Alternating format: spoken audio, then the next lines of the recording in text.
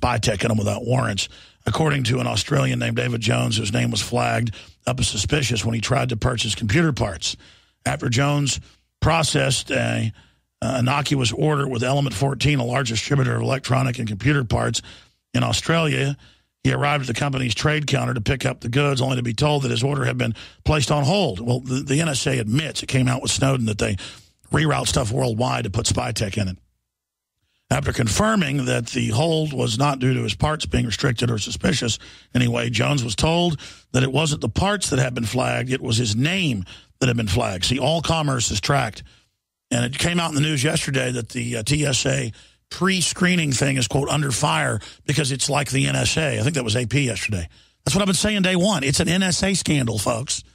It's they're tracking everything you do before you ever even leave your house. And that was the winning video.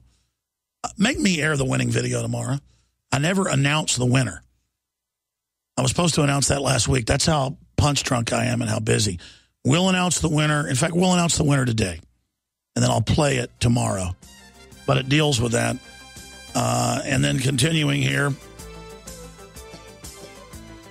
Nets refuses to report latest Obamacare fail. 2/3 of small business employees see premiums spike.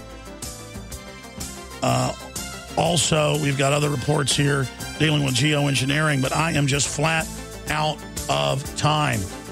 You know what? I'm going to go to Overdrive, Infowars.com. As the audio streams, I'm going to Fred. Nightly News tonight, 7 o'clock. Listening to GCN. Great job, crew.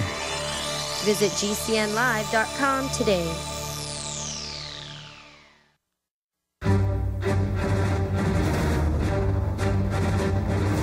Big Brother, mainstream media, government cover-ups. You want answers? Well, so does he.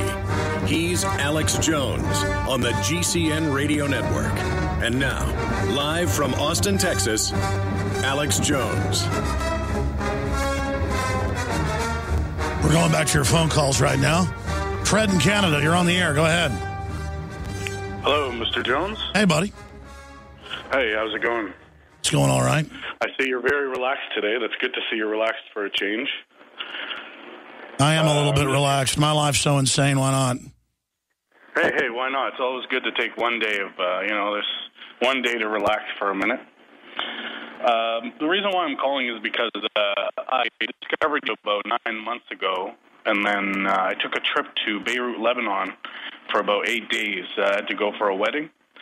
And I suggest that anybody who doesn't know what's going on in the world to get out of it for a minute and then come back to it and realize what you have. Because we truly don't understand the freedoms that we do have, even though we are slaves. We don't realize how much freedoms we have until we go somewhere and they're completely taken away from you. Because when I was there, all I felt was fear. All I felt was I felt like a literal slave. Like the movie 12 Years a Slave, that doesn't compare to what I went through in those 8 days. Like, honestly, I would have much rather someone whip me. At least I know who my master would be. I'd rather that than go somewhere and be describe what it was like to visit the Middle East. Oh my goodness, where do I start? The first day I got there, the next day there was a car bombing in a supermarket, or it was a clothing area to buy clothes. Two girls that were best friends were buying dresses to their prom or a school dance, and they both got killed. For what? Like there was no prime minister, there was no political influence. They just wanted to kill people. And in all honesty, it was the Saudi Arabians that are trying to do this. You know, as a child, our loving allies, as usual, we support whoever is most horrible. Oh yeah, obviously, but.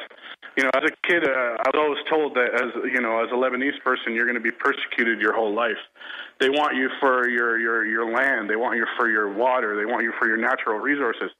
That's not true. They want us for our oil. Apparently, there's this huge oil basin underneath the Lebanese grounds, and Israeli government right now, as we speak, are in the oceans of where you can barely see close to Cyprus, drilling the oil out of Lebanese soil. So what they're doing now as we speak through the media, through television, through everything. My wife is full Lebanese, and she watches all the shows. Every show she ever watches, all they talk about is, what are you still doing here? You know, they're trying to push mostly the Christians, because they know if they keep the Muslims there, you know, they'll just eventually kill themselves out. But they want to take all the Christians out because they know we're the ones that fight. I'm not saying that, you know, this as a Christian. I'm a very open-minded Christian person. I have a lot of best friends that are Muslim. And I think that... No, I understand, but Christians are being persecuted. Interesting, Fred. I'm going to take one more. Sorry to Jay, Jeremy, and Chris. I got time for Dave in Michigan. Dave, go ahead. Alex, brother. Kevin, you're an idiot. It comes from upbringing. Your parents are probably idiots too, Alex. If you ever have a kid that acts that way, I'll disown you. Brother, sometimes I want to beat you up, but most of the time I want to give you a big fat hug. You asked the other day, what are people doing to stay out of the system, to resist? We moved. I'm legally blind. Thank you, brother. You and my brother Gordy helped wake me up. I got my wife to move out of the city. We moved into the country on 10 acres. We got solar. I'm fighting them, trying to keep their lying butts. They told me my net meter would be analog. They lied. It isn't. I wouldn't let them put it on. It's still not on. My meter's spinning backwards. It's awesome. I support your sponsors. Longevity saved my life because you reintroduced me to Doc Wallach, and I am telling you, you are winning. Your info war is your legacy. Oh, brother, it's all of you, the listeners, that make it all possible. You're the people that spread the word and support us. We couldn't do it without you. God bless you. And keep fighting, Dave. Sorry to everybody else. Back tonight, 7 o'clock, InfoWars Nightly News. And back tomorrow, Lord willing, 11 a.m. Central with a weekday transmission. Now get out there, stand up against tyranny, spread the word, and let's ban these designer babies.